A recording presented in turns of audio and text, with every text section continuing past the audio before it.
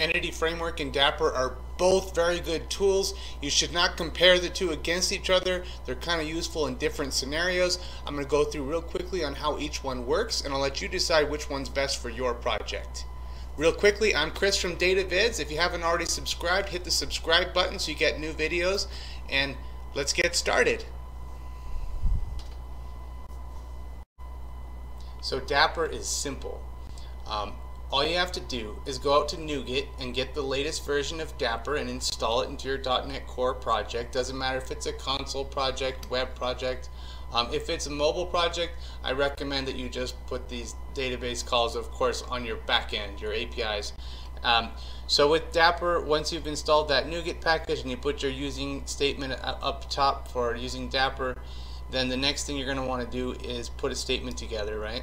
Once you've got a select, I'm going to show you select, insert, update, delete, but really you just need to know that the insert, update, and delete are all going to use the same method, and the only other method is for select, which is going to be query. So there's query and execute. For query, you're going to go ahead and specify the model class type. In my case, it's customer.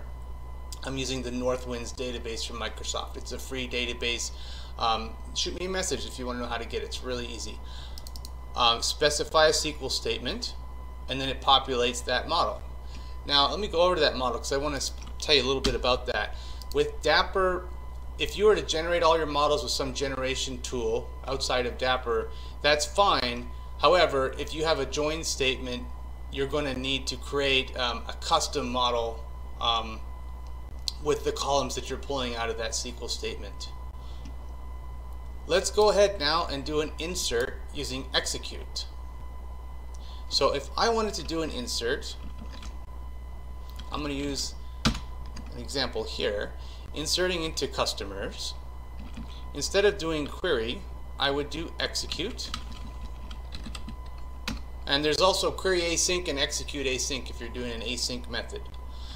You won't need to specify a model, but you will need your SQL, and you're most likely going to have parameters if this is a insert statement or an update statement, which would both use execute, right? Now you could specify here a dictionary, or what I often do, which is really easy and quick, is I would do the parameters right in here. Customer name, and you just specify new.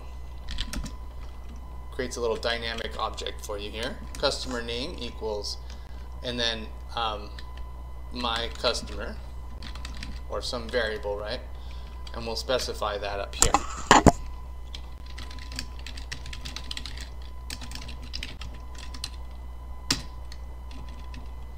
And then, of course, it's not going to be returning a list. And we need to close up or show that result there. And it's that simple. So you've got either execute, or you've got query, and you've got execute async and query async. And that's really all you have to know about Dapper. It's super easy to use. If you didn't have Dapper, you'd have this whole, if you're just using SQL connection, you'd have this while loop where you'd be reading every single row, looking at each column, and that's kind of the way we used to do things. Now that we have these micro ORMs like Dapper, you can do these really short statements here, and it handles it all for you. Alright, now let's go into Entity Framework. I think you're going to find that you can do a lot more with Entity Framework, but if it's a small project or something that doesn't require that level of complexity, a lot of people choose Dapper. Alright, let's go with Framework. So with Entity Framework, you've got to decide, do you want to generate your models from the database, or would you like to write code to generate database models? That's for the models. And then as far as making the inserts and the selects, the updates, the deletes, all your SQL queries, those are going to be done using LinkQ. And there is a context object that handles your session with Entity Framework, and so it's all quite easy to use. And another great thing about it kind of forcing you to use LINQ for those SQL statements in Entity Framework is you can then design, selection and filtering of your objects that are in the database and those objects that are not in the database with the same syntax, because LINQ works great for both. All right. So go over your Package Manager console, and you may already have Entity Framework Core Tools installed. In if case, just skip this step.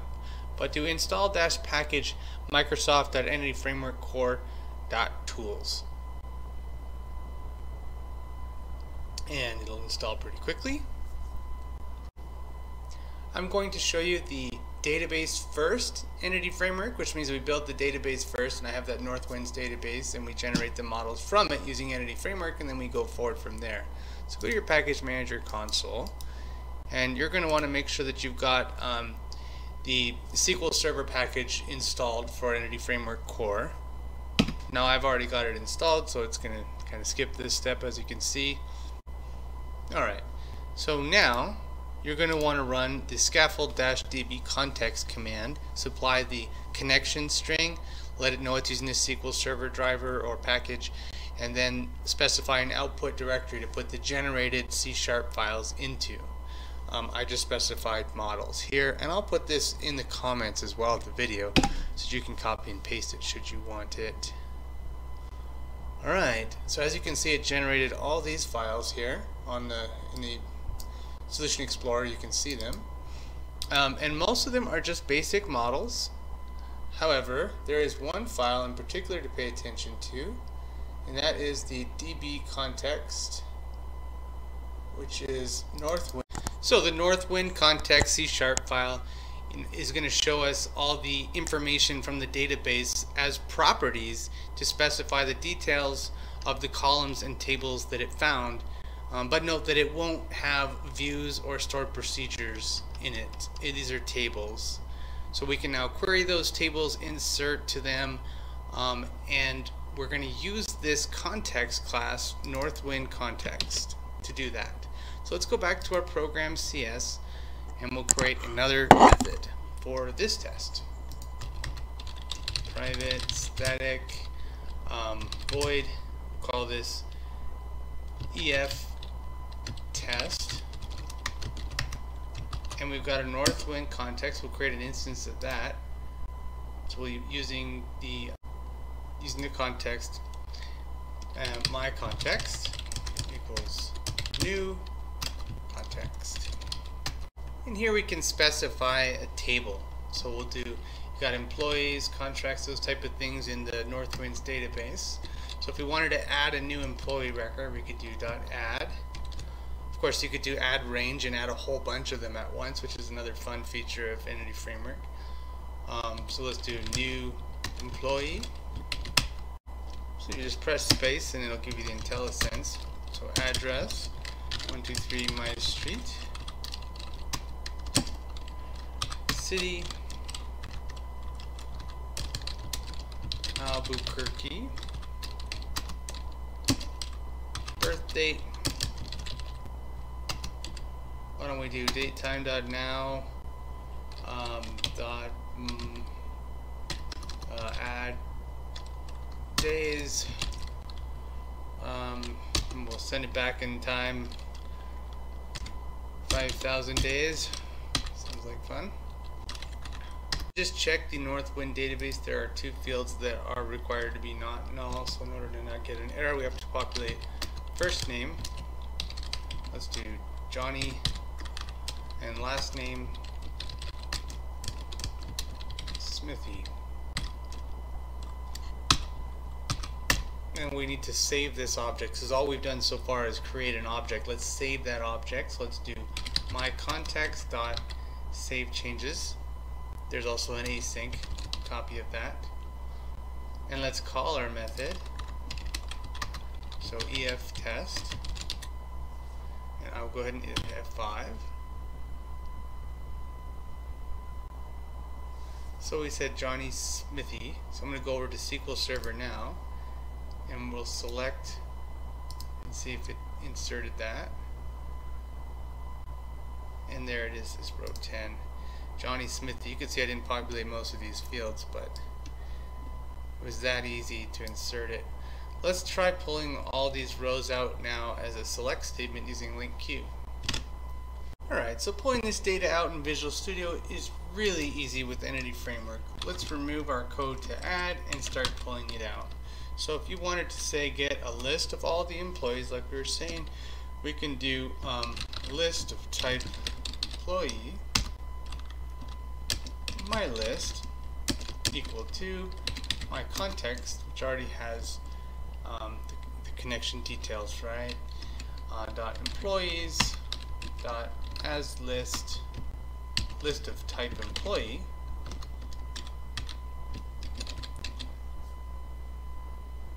Now I've got a breakpoint set at the end. I'm going to hit play, and that's it. I mean, it's that simple. So if I hover over my list, you'll see there's 10 of them, and it has the data in there. One thing to note with the Entity Framework is it's called lazy loading. So depending on how you query the data out, it may not actually execute the statement to get it out of the context until you do something with it, like transfer it into a list or try to copy it into another object. So that's just something to keep in mind. You can also turn that feature off. This is a good opportunity for us to show you something that's a little better in Entity Framework. So I mentioned earlier that you need to have those custom models if you're going to do a join statement using Dapper, unless you have some way of generating those models to where it looks at what your queries are, so it can pick out certain columns from each table that's in that SQL statement that has joins in it.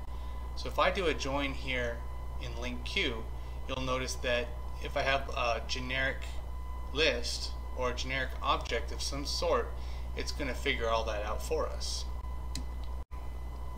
So I have prepared for you a LINQ that does exactly that.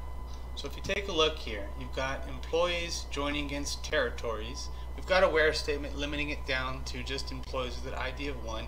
The most basic simple join statement where we take employees and territories that match, that both have the employee ID equal to each other.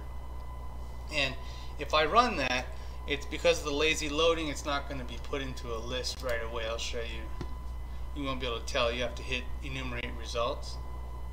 As you can see, I have to go to results view in order to see, and when you click that, it actually executes stuff that wouldn't in your code. So we'll do that. My list 3 is equal to my list 2 dot to list, and now we're forcing it to be put into a real object. So if I look over my list 3 after running it, you'll see that I have the results there from both employees and territories, and it just populates the things that it needs. Pretty cool. So next I want to talk to you a little bit more about other things that Entity Framework have that Dapper doesn't, which is it's just this monstrously powerful tool.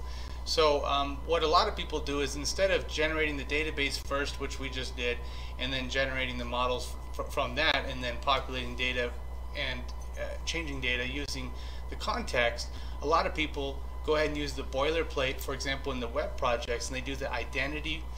And what that is Microsoft has boilerplate out there to allow you to log in and create login system, so you don't have to worry about any of that. It integrates with Gmail, Facebook, all that kind of stuff, and it actually will generate the database for you if you execute the scripts that it comes with. And if you guys are interested in that, let me know. I can create a video just on that. I've done it before. It's quite interesting. And then the only thing is if you generate the database from the code, if you change the models in the code, you have to create a database migration and then run that to update the database after you've made changes. Then you got to keep track of all these migrations, which can be a bit tedious, but it's not necessarily bad. So let me know if you want to see that. In this example, if we were to then change the database, we would have to regenerate the models. So, you know, there is kind of a little bit of extra work either way if you decide to change things. But I find that creating the database sometimes is a little bit easier, but creating a new login system is a monstrous task in itself. So if you need a login system and you want to use identity, I would suggest doing the code first, not database first. Well, hopefully this was helpful to you. I'm sure there's a ton more I could, deep dive on here, but because there's it's kind of a broad topic, I'd like some feedback from you first to see if there's any particular pieces of this that you'd like to learn more about. Alright, well, have a great day. Talk to you later. Subscribe if you haven't. Bye.